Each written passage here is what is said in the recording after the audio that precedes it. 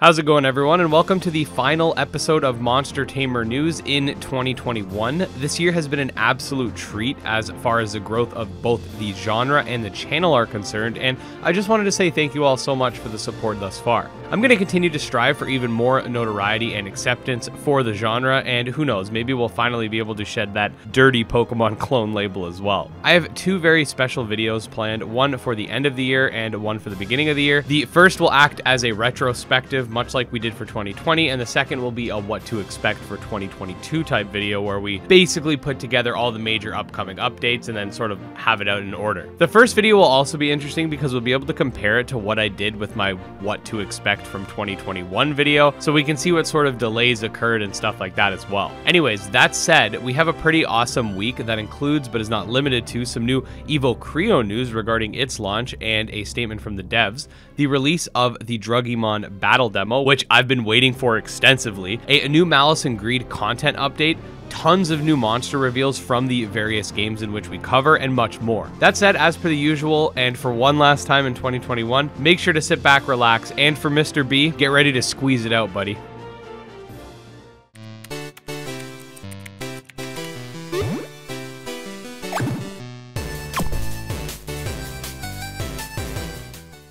Alright, so I don't know about you guys, but I've been really excited to play the Druggiemon Battle Alpha, and I'm happy to say that it's finally out, and Yathies, aka the developer, has been hard at work adding new areas and drug users to fight against via new updates. Now, there's a couple of reasons why I'm personally excited for Druggiemon. Number one is the pure hilarity and meme potential of this game. Like, we got parody characters for Seto Kaiba, Light Yagami, Red, even Ronald McDonald, and just some of the basic stuff in the game's hilarious. For example, one of the battle areas is a laundromat. Like, come on, stop this. But more so than that, the game actually has quite the aesthetically pleasing pixel art style if you're a fan of the Game Boy Color era of games, and the battle sequences and animations seem to be on point. I know the premise of drug monsters seems a little silly at face value, but truly give this game a chance. The dev is really working hard to make this not just a funny and meme-heavy game, but also a really good one. Expect a video or stream going over this alpha very soon. Untamed Isles recently got its Steam page, which is definitely exciting because now we can wishlist it. Link below, by the way.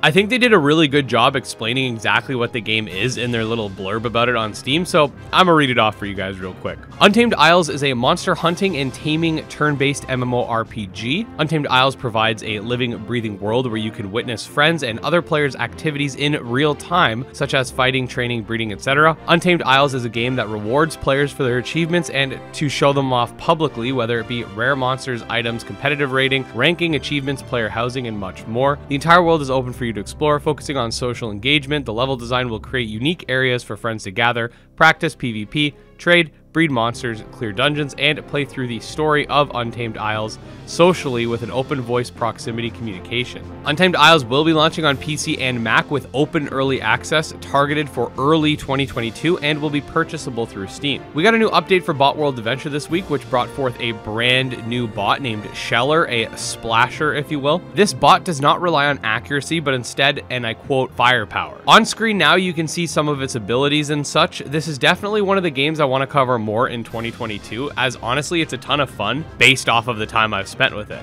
Actually, while we're here, let me know in the comments which games you'd like to see me cover more next year. Okay, I know a lot of you have been waiting for this, and I told you I was checking the Discord every week for news despite months of quietness. What I'm talking about, of course, is EvoCreo 2 and the latest announcement regarding the game's launch and beta coming out. So firstly, EvoCreo 2 was initially planned for 2021, but obviously that didn't happen after a couple delays, and now we've got confirmation that the game will be launching in 2022, though we don't have an exact window just yet. They do say in a post that they're confident that next year will be it, so that's great, but what I'm most intrigued about, however, is the fact that they've confirmed a beta that will take place in the springtime of 2022, after which they'll discuss the release date. This to me means we should expect the game in the second half of 2022, at the earliest, around the holidays at the latest. As always, I will keep you guys updated moving forward, and if the beta is something that we can publicly showcase, I definitely will be doing that as well. The latest Malice Greed update is live and brings forth a couple new interesting mechanics in the form of mantras and demonic skills. Mantras are essentially abilities that can be used outside of battle. For example, you have mantras that can teleport you around the map or allow a boost in the next battle, like moving first, etc. Demonic skills, on the other hand, are powerful abilities that can be utilized whilst in your demon state. These include the perks you see here. We also got 2 new endgame bosses, being Bill and Jeff, which were added to the game, making for 3 total at this point. 6 new skills were added as well.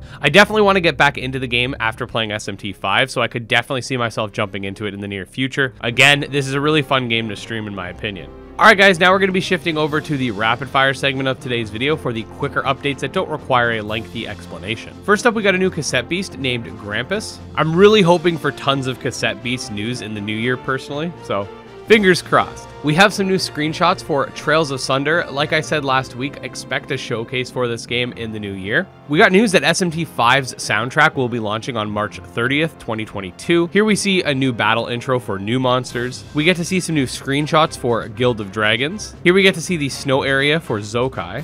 Monster Crown is receiving a little facelift for some of its overworld sprites. Here are some of those improvements. This is the Collar's Hall in Myth Collar. We've got a brand new Gremlin for Gremlin's Tail, being Slipperella. Some new Planos for Final Stardust. A ton of new monsters for Necromancer's Gift.